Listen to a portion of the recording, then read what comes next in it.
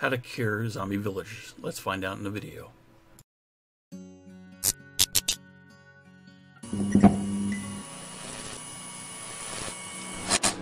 Hey guys, welcome back. This is Jax, and today on our Minecraft Tuesday Quick Tips, we're going to talk about some of the things that are going on with the new updates.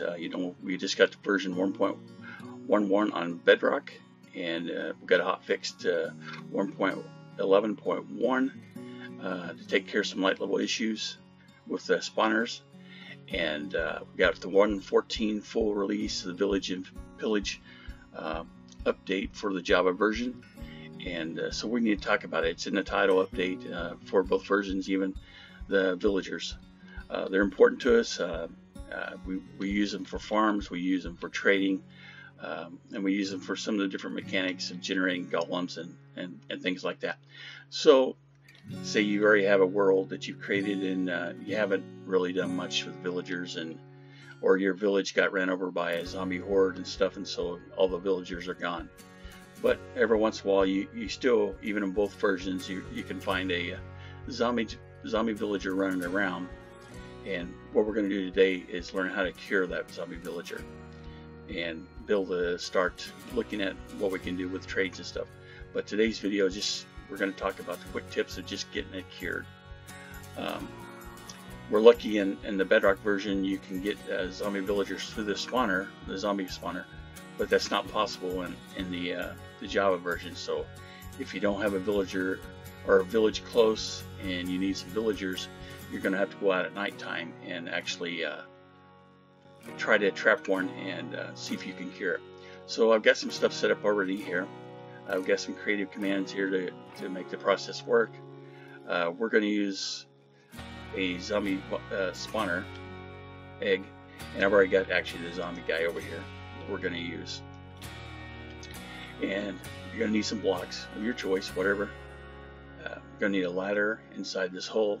For this hole, you need a golden apple and the potion of weakness. You don't need the long one, just use the short one. And it needs to be a splash potion, which you use gunpowder to make. So to get started, you're going to need a 2x2 hole, 2 deep, and a ladder placed at height level so you can jump onto it and get out of the hole fast. Right now the mobs don't track and climb up ladders, so that's to our advantage. But we do need to have the hole to catch them. This is one of the easiest methods.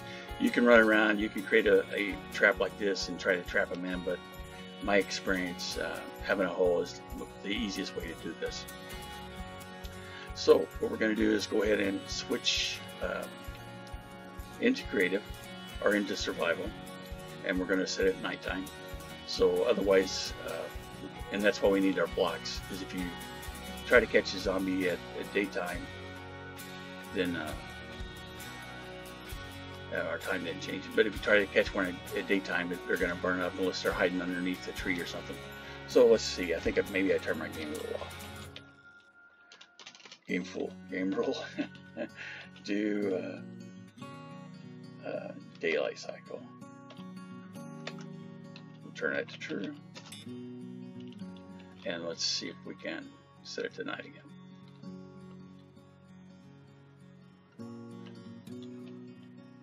I've got these two right here next to each other. That's what's causing the problem. Okay, so let's just do time set 9.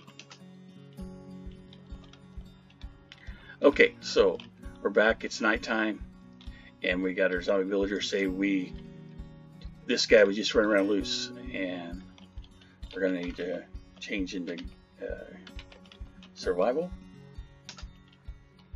And there he goes. He's coming after us. So we're going to jump down the hole. He's going to jump in and attack us, but now he's trapped. So what we got to do is cover him up. And I need some more blocks, so we're going to switch back into creative real quick.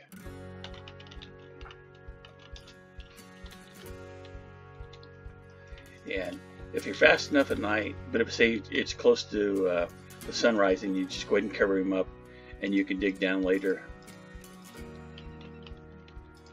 And we can come over here and take care of him this way. So we'll just say that that's the case. It's daytime. So we'll go ahead and switch back to game. time said day. Now it's daytime. We've had time because we weren't expecting maybe to capture him so fast, and we need our potion of weakness in our apple. So we go down, and what you got to do is throw the potion of weakness on the villager zombie, and then give him the golden apple. So you can see now, you can see the different effects happening. He'll start shaking until he turns actually into a normal villager. And this can take a little bit. Sometimes it happens really fast, and sometimes it takes a little longer. But we'll just allow this to happen. We can kind of sneak on here and see him. He still might attack you during this time or hit you, so you still want to be careful, and he still will burn it in this stage. So the best thing is just let him do his thing, and then we'll have a cured villager. Now, I was talking about spawners on the Bedrock version. You'll have to figure out a way to separate the regular zombies from that. Minecarts are probably the easiest way to do that, just like village transportation, so you could block them off and have them get into minecarts. It's probably the best way to do that. That's what most people do use. But you're going to need a bunch of golden apples, and you're going to need some potions of weakness. So, you know, make sure you got your brewing stand set up and everything. This is not really, you know, something you're going to do within the first day probably of Minecraft, unless you just find a village and you can start gathering your villagers. But like I said, I think with this new update, villagers are pretty important. If you want cats now, it's pretty easy to get to cats with having enough villagers, and then you'll have that wandering trader actually show up too. So, you know, if you're wanting to do trading with him, that's one of the keys to success for that, is to get enough villagers in an area, which I do believe that's like 5. And then there we go. So we can look at this guy here. He's a shepherd, and we can see this is some of the new trades.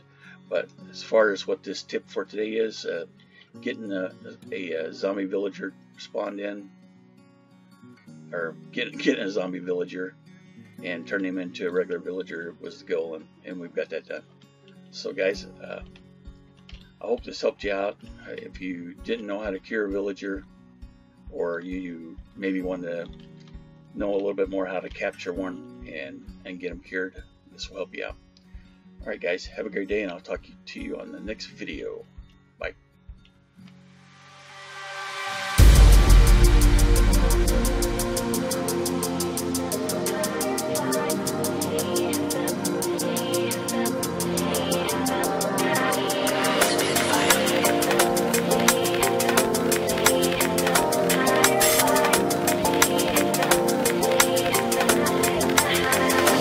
Living up